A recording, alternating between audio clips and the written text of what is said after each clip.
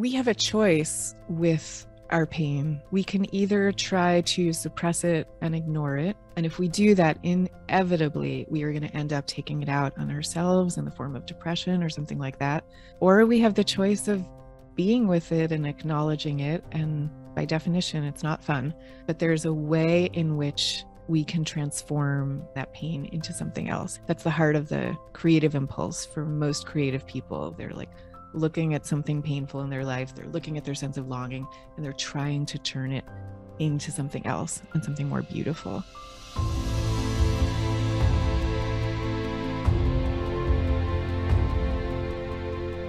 All right, welcome back to the show, everybody. Today is going to be awesome.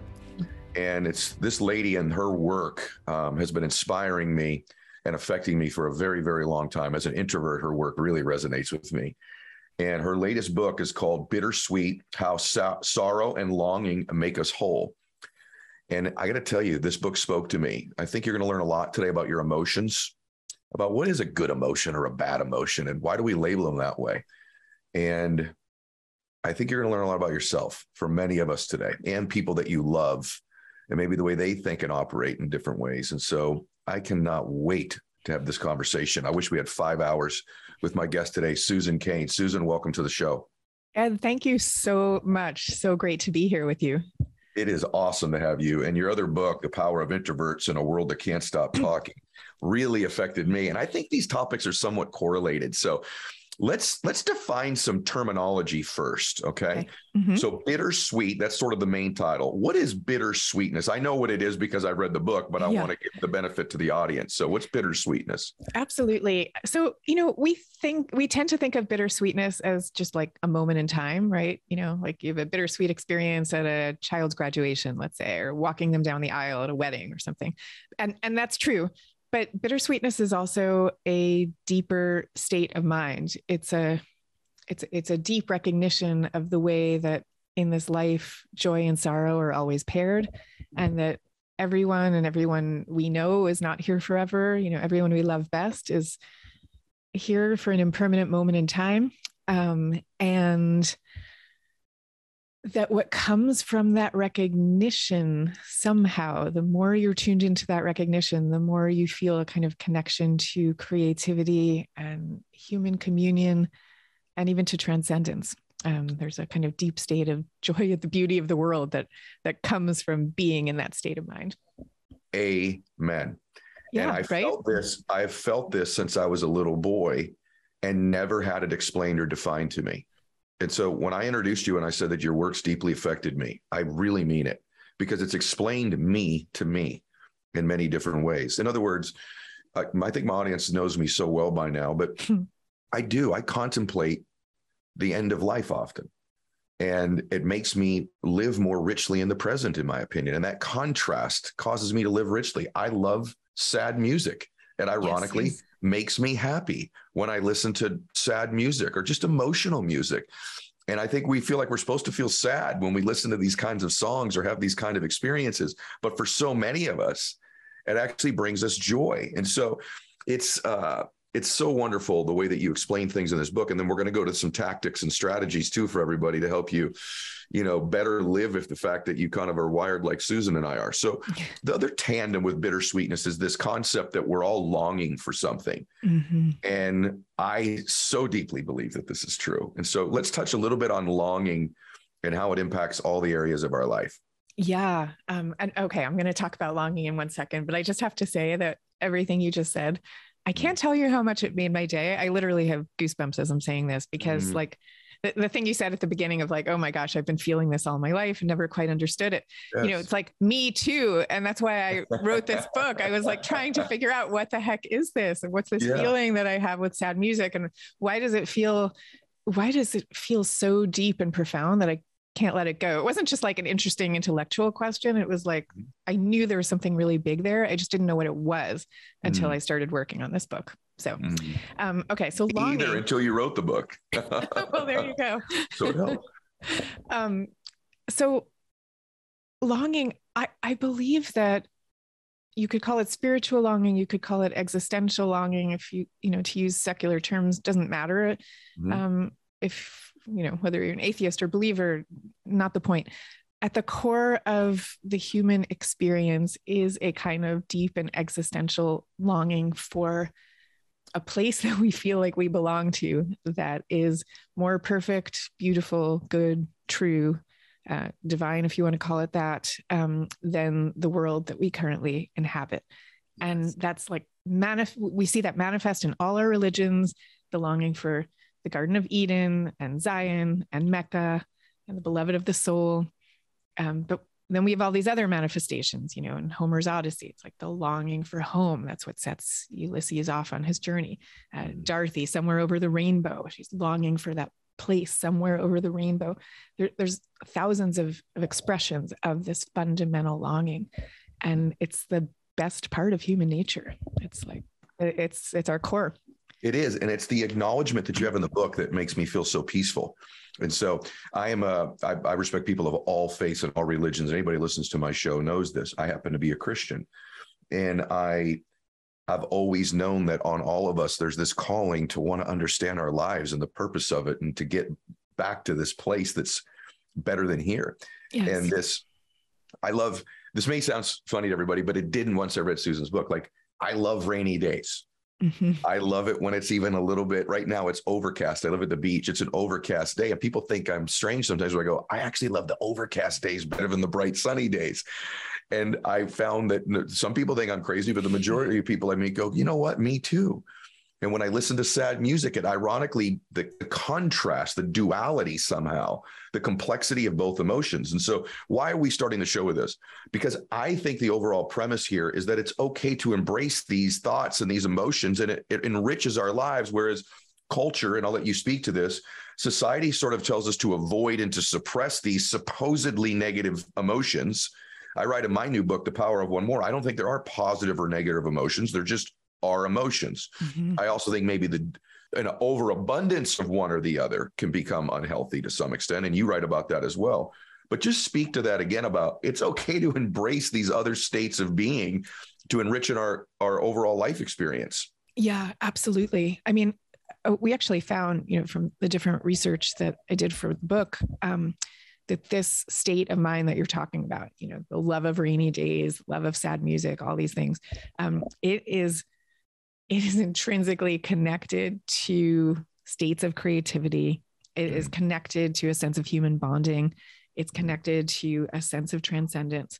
And as you say, yes, we are living in a culture that is telling us not to go there because we're supposed to be so cheerful and upbeat all the time. To use your metaphor of weather, like you're only supposed to admit to liking sunny days. It's like, right. As you say, it's seen as weird. Why would you like an overcast, cloudy day? What's wrong with you? And that's cutting us off, not only from the truth of our emotions, but from some of the best parts of ourselves. The best parts of ourselves. That's the crazy part of it. I agree. And you also talk about, and I've been talking a lot about this myself. I don't know if it's my age or stage of life, but imagine a world, you say in the book, with no sadness, loss, or suffering. And what we think we would want in a world like that is, we would just all be happy all the time. But you submit sort of a different belief system about that. If there was never any sadness or loss or suffering, what do you think the world would be like? Well, I have to say, this one's a complicated question because, I mean, no one is giving me this magic wand, but if I had a magic wand and, we're offered the chance to remake the world without sadness, loss, or suffering, honestly, I'd probably do it. So my point is not like, yay, sadness, yay, suffering at all. Sure. My point is more that this is the world that we live in. The world that we live in is a world that contains joy and sorrow, sadness and happiness, light and dark, all of it. That's our world. And in that, so first of all, to be able to look at the truth of that world and speak the truth is a huge thing in and of itself. Mm-hmm. And in that world that we have, it so happens that being attuned to life's fragility has all these other benefits to it, that it connects us, first of all, because the fact is we're all in it together. We're all in the same strange state of exile from the Garden of Eden. We just are. Yep. And the fact that you're in exile and I'm in exile, and so is everybody listening, there's no greater bond than that, really. And that is, you just nailed it. I love it. That is what bonds us together. And I think that why I think this is so important, why I wanted to cover it early in the conversation was that I feel like people who think if they do experience sadness or they do experience some form of suffering or melancholy or even anxiety or fear, that somehow now they're disqualified from the other emotions, that I'm not supposed to have any. If I have any pain or I have any suffering or sadness, that means I also can't be happy, blissful, passionate, or have ecstasy in my life. Right. And that's a great lie. It's absolutely not true. Correct?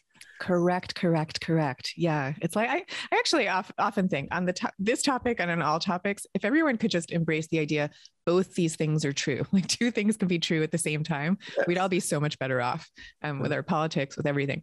But anyway, so right. We can be and are happy and sad. That is the nature of life. And some people do, tend more to the cheerful, and some people do tend more to the gloomy, but that doesn't matter. For all humans, we experience it all. You say that the way we meet our pain defines who we are. And I want you to elaborate on that. I've been saying lately that, on the other side of temporary pain, oftentimes we get introduced to another self. Napoleon Hill says that in Think and Grow Rich. And I find that when I speak about pain, so when I speak about winning and competing and achievement, I get incredible responses from people. Mm-hmm. But when I speak about pain and suffering and even death, and that, that it will come for us at some point. I've been speaking a lot lately about my father's passing, that the depth of emotion, the depth of the energy, the depth of the feeling is maybe 100 times greater when I touch on those topics than just the good stuff of winning and competing and achievement. So what do you mean when you say the way we meet our pain defines who we are?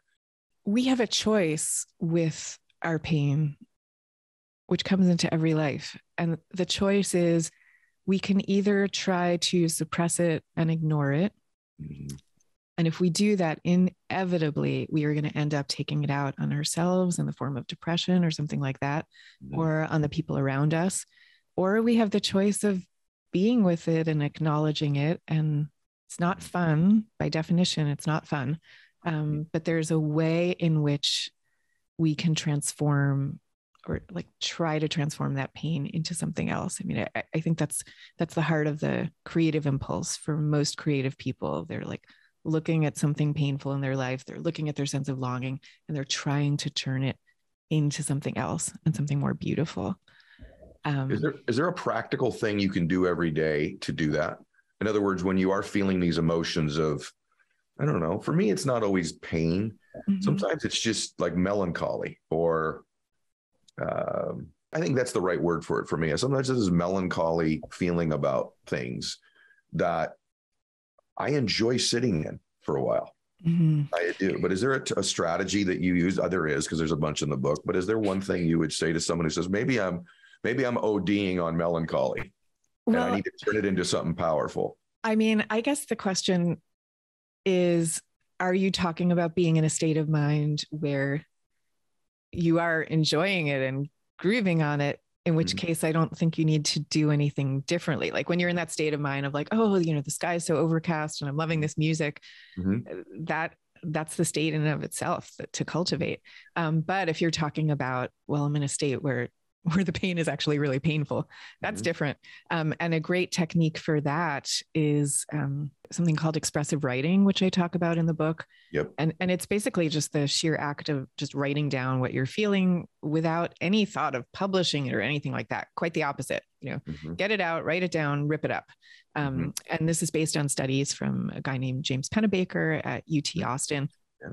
He's done all these crazy studies showing how powerful the sheer act of writing things down is. It improves your health. It literally lowers your blood pressure, improves your success outcomes in life, greater sense of well-being.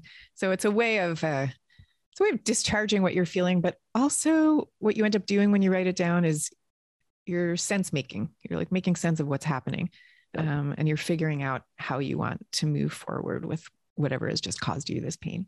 The reason I ask you that is because in the book you sort of state this belief system that I agree with, that maybe these are the emotional states of creativity. Mm-hmm. And that when we look at art, oftentimes it is born out of these sort of emotions. When we listen to music that really moves us, it's born out of them. Even comedy Ironically, Yeah, one of very my much favorite so. things. Most comedians are touching on something uncomfortable, painful, or the ironies of life. And so most art, why do I say this to everybody? Because I have the benefit when I experience these things, I create speeches that I give, or books that I write, or podcasts that I'm going to do, or content that I create. But a lot of people just sort of sit in these emotions. And you asked earlier, which is it for me? And I think most human beings would say this. It depends on the day. Mm-hmm. And it depends on how long. And so I want you to talk about this because I just wanted to ask you this personally.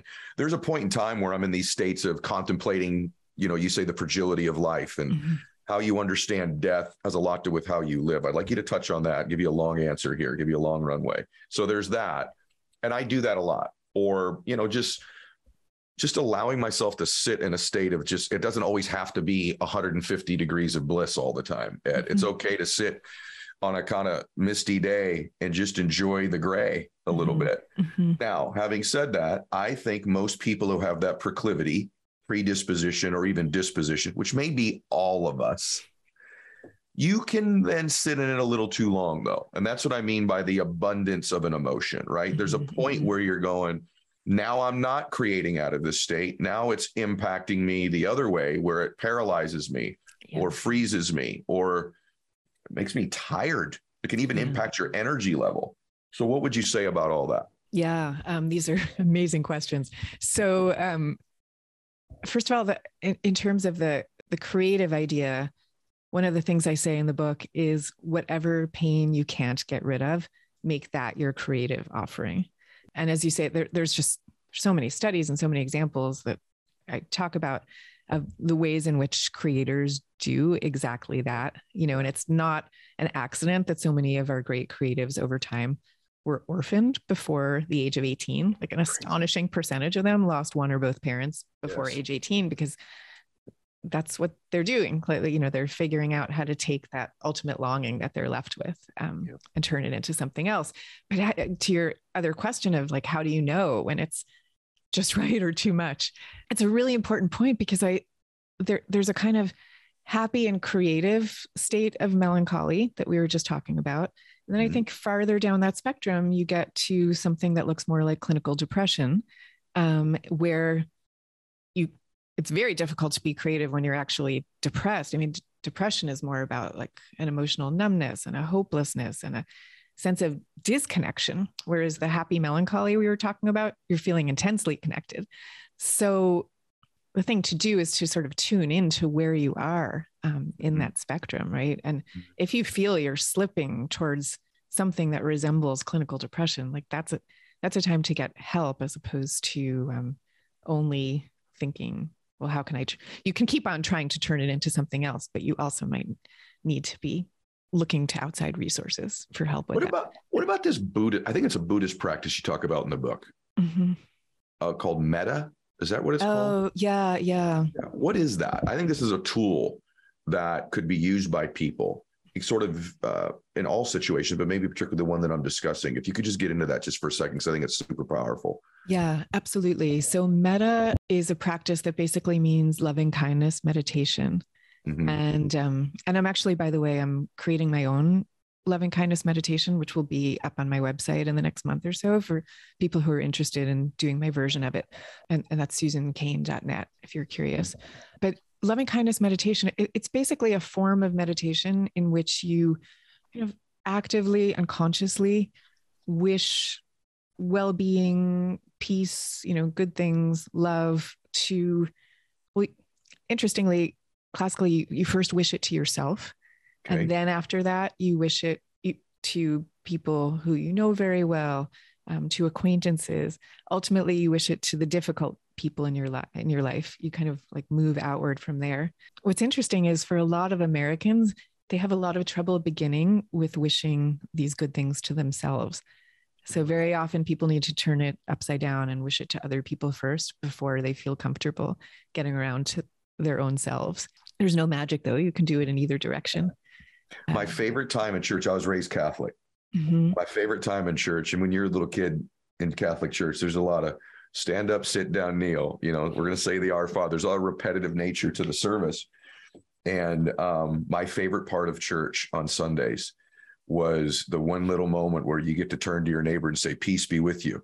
Oh, yeah. And I loved that part of church. In fact, I miss it because I don't go to that church any longer. And my dad said to me when I was a little guy, and this is even when my dad was drinking, because he was still a really good man. He goes, I do that quietly all the time when I pass strangers. I said, what do you mean, Dad? And he goes, Oh, oh, when I pass someone, like I open a door, I'm in an elevator, I'll just quietly say, peace be with you. I wish you peace.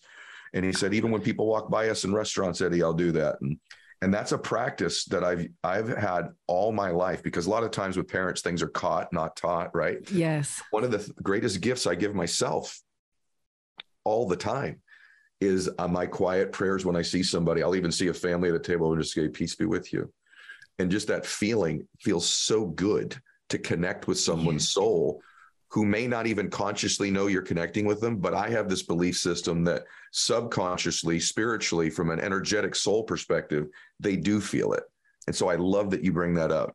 I completely agree with you. I have total goosebumps listening to the fact that you do that. And I think not only from a soul perspective, even if you look at it just from a human evolution perspective, we are designed to pick up on each other's cues, and we do it in 1,000 ways that we're not even consciously aware of, which is, so I think people would be picking it up, from you saying that. And that's exactly what practicing metta does. Like I notice whenever I'm not as good as I should be about doing this all the time, but I notice whenever I do practice it, then I go out into the world and I'm just sort of like automatically doing some version of what you just said. Do you know why it works for someone like you and I and almost everybody listening? Because it's going to go to the other thing I want to talk about, which is that I'm an introvert. And some people say, don't ever label yourself as an introvert. No, I'm introverted. And I love that I'm introverted. And I wanted to, the reason I share this, whatever you want to call it, technique or strategy that my dad taught me, it's just really an act of kindness. It's not really a strategy. But it's also something an introvert can do, because you don't have to say anything to give someone a prayer. So it's my way of connecting with someone in the unspoken way. And there's the truth. I've connected with millions of people this way probably in my life that I've actually never spoken to. And I think a much deeper connection than, hi, how are you? Good. Have a great day. I think much deeper connection is to say, peace be with you, or I wish you a beautiful day. I wish you bliss. Like I love saying that quietly to myself for another person. Don't you agree? Oh my gosh. I absolutely love it. And I am sure you're radiating something at them when you're doing it. I feel that way too. I do too. I'll give you another version of something like that I do. It's Sure. almost like the flip side of what you just described. So okay. I wrote in the book about this video that the Cleveland Clinic put out that went viral. Cleveland Clinic is a hospital, and the video was designed to teach empathy to their caregivers. And so what this video did, it takes you through the hallways of the hospital, and you're passing all these random people who you normally wouldn't think one way or another, except in this case, there are these little captions that are underneath each random person as you pass them by. And the captions tell you what the person is going through at that moment. And sometimes it's happy things like, just found out he's going to be a father for the first time. But more often, because it's a hospital, the captions are things like, under a little girl going to say goodbye to her father for the last time. Like these heartbreaking things. You cannot watch this video without tearing up. It's impossible. So once I saw this video, I started to do this practice where I just try to imagine what people's captions are as I pass them by, just in everyday life. I love it. And I don't know the answers, but there's something about wondering what they are that makes you interact with them completely differently, and care about them in a different way. I love you. I do that too. And I sometimes, perhaps I'm making it up in my mind, and I'm just going to say, so I've never said this before. I've never thought about it consciously till you just said it, but everyone gets to listen to you and I talk about this, which is cool, right? This is no longer a podcast. It's just you and I talking. But oftentimes, oh my gosh, this just confirms what you believe so much more deeply. It just dawned on me. I do that quietly when I watch people or I'm in a place, and it's harder and harder the more well-known you are to do it intimately, because someone sees you, then they know you. So it's a little harder than it used to be for me, but I do it. And I also, ironically, sometimes sense their pain, and I almost project a story onto them in my mind about what they are insecure or they feel invisible. Oftentimes, because I think these folks feel so invisible, this is my way of seeing them, even though maybe auditory wise, they don't know it. And so it makes me really even confirm your work even more, because I don't usually picture them in their most blissful or happy state. Right. I picture them in their pain and their sadness. And that just must prove even more deeply. That's how we connect with one another. Yeah, absolutely. I mean, we're designed to do it, right? Like the species wouldn't survive if we couldn't look after helpless children who come into this world as crying infants. Like that's what we do. Oh, and because of that, like that ability radiates outward from there. Yeah. So, by the way, if people wonder whether this is true, give them this stat. See, if I'm a business person listening to this, like, okay, what's the business? I'll give you the research. Yeah, the business application of this is maybe you should stop always trying to connect with people on their victory and their wins and what you or your company can do for them, but begin to connect much more deeply with people, which is their pain and their anxieties and their fears and their story, their sadness. I think you'd find you'd connect a whole lot more deeper, even as a busy person. But give us the research, especially the one about the songs on the playlist. Oh, yeah. Okay. Give us both. Okay. So the songs on the playlist, well, there's a lot to say about that. First of all, people whose favorite songs are sad songs like you, we'll start with the other way.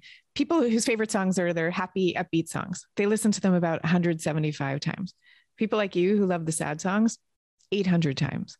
Crazy. And we also know that the songs that make people feel, the chills and the goosebumps and the real feels, they're the sad songs. They're always the sad songs. Yeah. And people will say, this is what makes me feel connected to, to the sublime, to the wondrous, to something outside myself. It's always the sad songs. I love it. I love it. I want everyone to know that. And by the way, you and I both always want to give the caveat. We like sunny days. Yes. And we like happy songs too. Yeah. It's just, we kind of have a tendency towards the other. So you're also going to talk about this research, what I was talking about from a business standpoint. I think you're going to kind of confirm some of that research. Oh yeah. Well, what I wanted to say about like people connecting to each other through their sadness. So like there's this amazing psychologist whose story I tell in the book. His name is Dacher Keltner. And he's done all this groundbreaking research proving what he calls the compassionate instinct in people. And compassion, what it literally means, that word is with sorrow, like with suffering. So it means, you're reacting to somebody else's pain or distress, the way you were just saying. So he's located this in our bodies, basically. Like if you, just one example, and there's a whole bunch of them, but we have what's called a vagus nerve. It's the biggest bundle of nerves in our bodies. It governs our breathing and our digestion. So it's very fundamental to who we are and to our survival. And also, when you see another being in pain, your vagus nerve becomes very activated. Interesting. Yeah. So it's like the same nerve that's helping you breathe is also telling you to respond to the pain of the person to whom you've just wished well in the grocery store. That's how we're designed. I love it. I just think everyone, maybe this could give you a different perspective on how you interact and view humans and one another. Just this little, I don't think even Susan, how big this theory is and that I'm validating as a truth.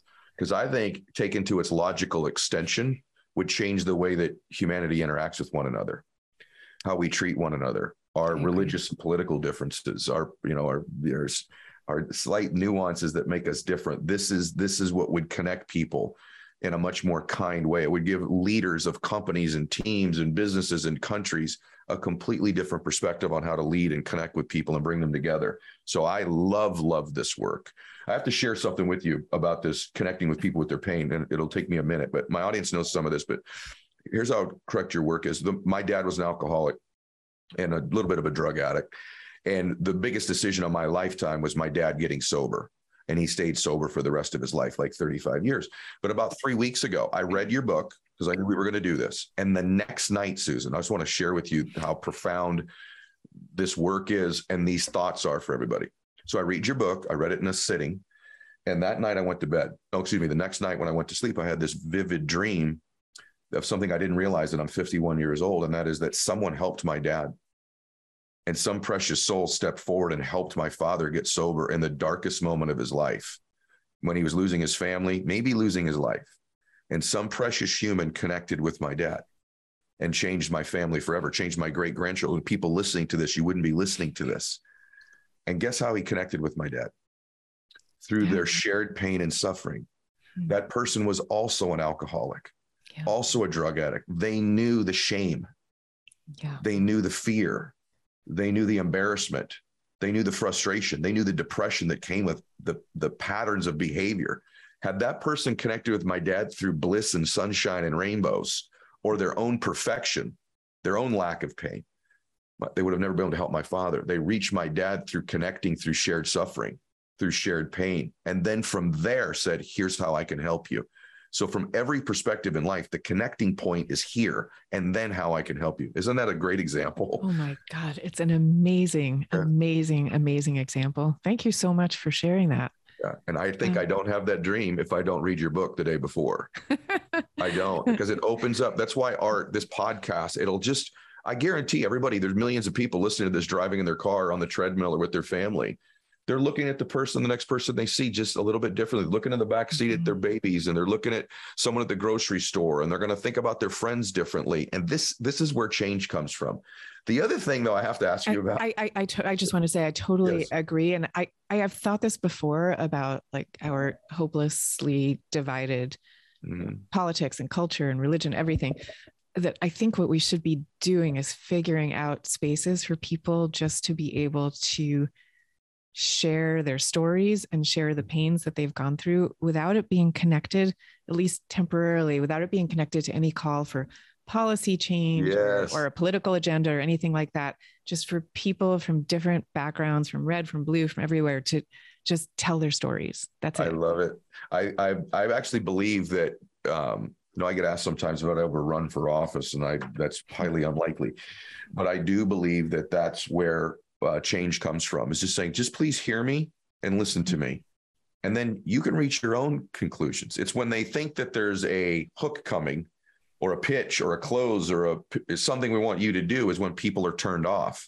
And I think if you just say, just please hear me, whatever you believe about guns or no guns or school security or mental health, whatever the issues are, to hear some of these parents that just had this tragedy happen in Texas, and just to hear their pain, just hear them.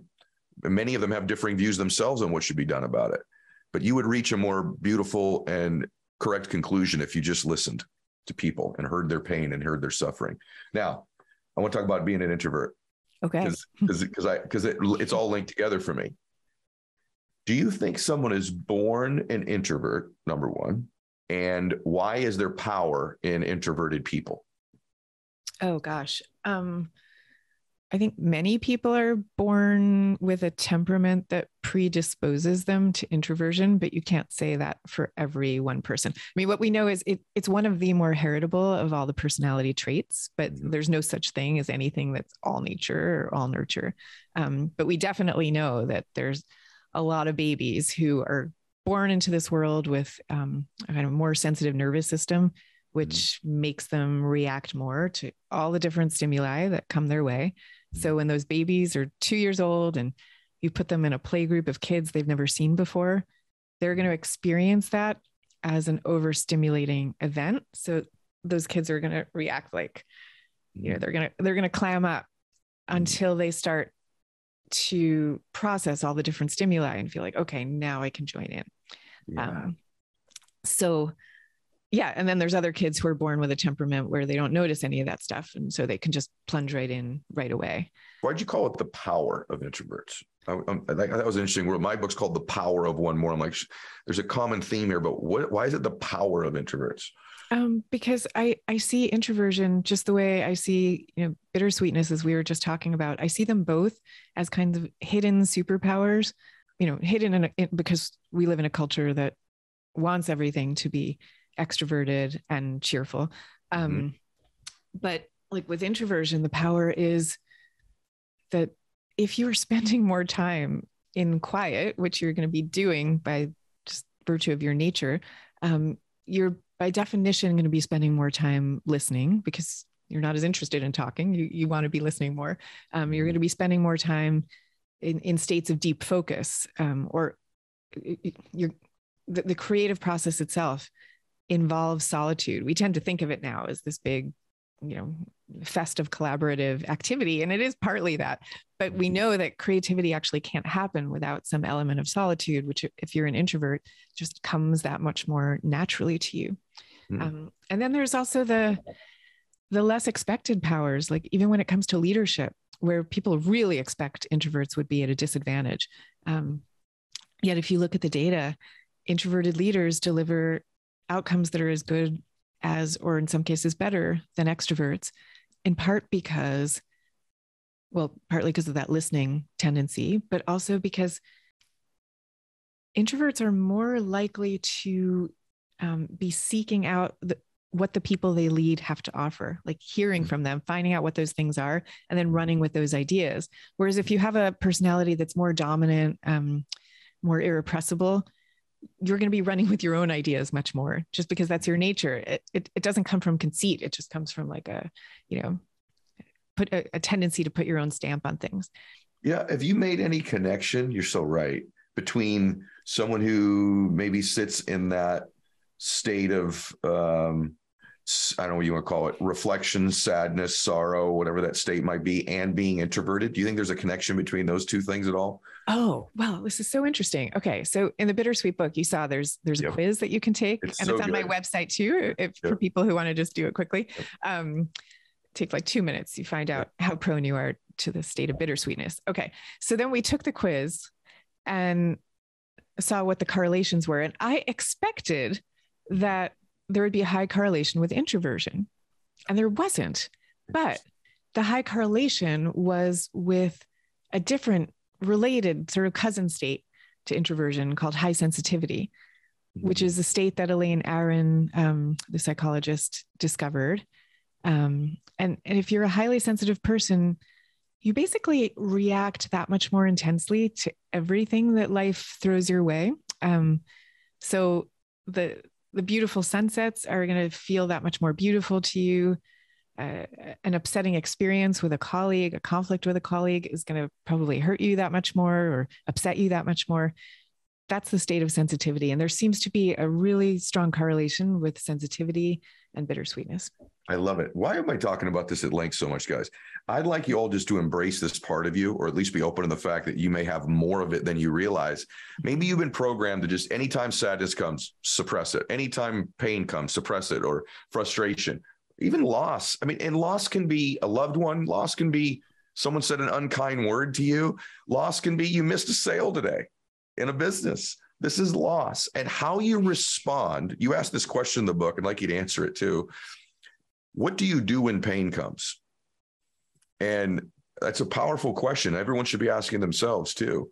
But what should someone do when pain comes? Susan, what would you say? That's a tough question. Yeah. And I mean, I think that one really does depend on the nature of the pain and on the person involved, because everybody responds so differently to these kinds of things. Like I just went through a succession of bereavements, right? During COVID, I lost my father and my brother. Wow. I'm so sorry. Oh, I mean, thank you. Wow. And for me, I was like, partly because I'm an introvert, I guess, but I'm sure it's other things too. Like I really wanted to process all of that pretty privately. And I turn it into creativity pretty quickly. Like I start writing things down. But then my literary agent, my very beloved literary agent, he lost his wife to ALS not long after. And for him, he's been doing this series, like all his clients have come together, and we get together with him for virtual Zoom sessions. It started out as a memorial service, but now we do it like every week or every 2 weeks. Wow. And he says a prayer and we talk together. And for him, that's like incredibly sustaining through his pain. So I think it really is a matter of turning into what each individual heart needs and not expecting that there is going to be one cure-all way to go. Yeah, but as it comes to grieving, you actually say in the book, I told you, I read every page over and over. You talk about in grieving that oftentimes it's the same sort of societal bias against these sorts of emotions. But hey, let it go, right? Like, as if sitting with grieving or some pain or discomfort is such a terrible thing. You talk about use that terminology, that this soon will pass, and You let it go, or these other things with grieving. And you say, well, hold on a minute. What would you say about that? Yeah. So let it go to me, let it go. It's a very complicated concept, really, because I do find a lot of sustenance in it. And at the same time, there's something in that phrase of let it go that's a kind of like more polite version of move on, get over it, get over it. Yeah, Um, I agree with you. and I think what we need to do is not get over it until we're ready to get over it. And the great news is for many people, we actually are way more, we know this from research, most people are way more resilient to grief than we expect we're going to be, although it never goes away completely. And then some people are not. So there's a different formulation that I talk about in the book that I like better than let it go. And this one comes from the writer Nora McInerney. And she talks about the difference between moving on and moving forward. And moving on is kind of like, get over it already, just get on with your life. Moving forward is much more the idea that you are going to go ahead with your life, but you're going to carry with you forever the person who you've lost. And you're going to carry that grief with you to some degree forever as well. But your life is going to go on as you carry that person with you. So you're not asking yourself ever to have to leave that person behind or even to leave your grief behind. But there's a way of kind of having both, of moving forward with your life while you carry that person with you. Yeah, and I'll say that. Yeah, like this is something I've noticed this with my father, like in the time right after I lost him, like there were just like a million times where I would think, oh, I want to call down and tell him about such and such. Yeah. And I don't do that as much now, but there is a sense of like carrying him with me. Like he's the one who taught me to love music so much, and I'll listen to music and be with him. It's in a different way though. It's in a moving forward type of way, but I'm carrying him with me. I like this moving forward instead of moving on. That's also true in relationships. We grieve a lot of things, not just the passing of people. We can grieve a relationship. And I have a really good girlfriend of mine who all of our friends keep telling me, you need to let it go. Just let him go. Rear view mirror. Just drop it. Don't even think about it anymore. That's the typical advice. And so she and I were talking, and I go, I don't agree with that. And I said, there's some beauty in grieving the relationship. There's also some lessons in that grieving that you might need to carry with you. And I said, sister, I've known you a long time. You keep dating the same dude. It's just with a different name. Yeah. It's the same guy. And that's because from every relationship, you just moved on. Well, what she needs to do is move forward and carry some of the lessons of what she's looking for, and maybe more importantly, what she's not looking for in her relationships. And without some grieving and reflection, you don't learn those lessons if you just drop it all together. Yeah. And I think that we have such a circumscribed understanding of what grief is. I think this is what you keep getting at with these questions. And psychologists even talk about this, and they call it disenfranchised griefs.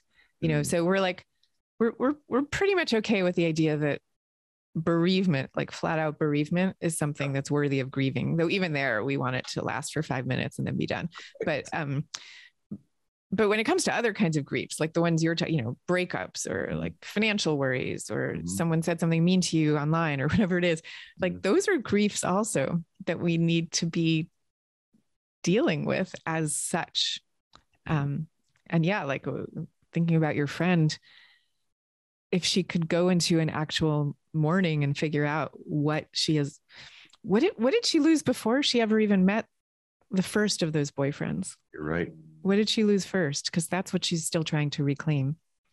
Yeah, everything, there's a lesson in it. And if you just move on, or you're just in bliss and you're just partying and celebrating all the time, perhaps one of the things that robs you from is the lessons in life that can create a much more deeper level of happiness and bliss, a deeper relationship, or a better business, so that we grow from it. So I just love this. So, okay. Someone runs into you tomorrow and they said, I heard you on Ed Mylett's show. I cannot believe how profound this work is. I've never heard anything like this before. And I wish he would have asked you X, Y, or Z. What did I not ask you today about your work that I should have asked you?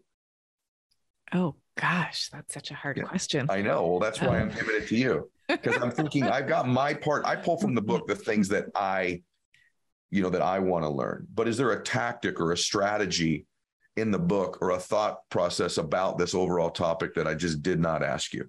Okay. So, as soon as we hang up, I'm going to think of the one that I super wanted to tell you, but this is a big one that I'm about to say.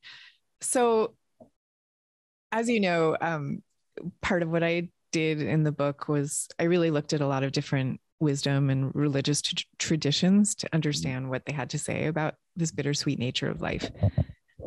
And there's so many amazing things, but there's one parable that comes from the Kabbalah, which is the mystical side of Judaism.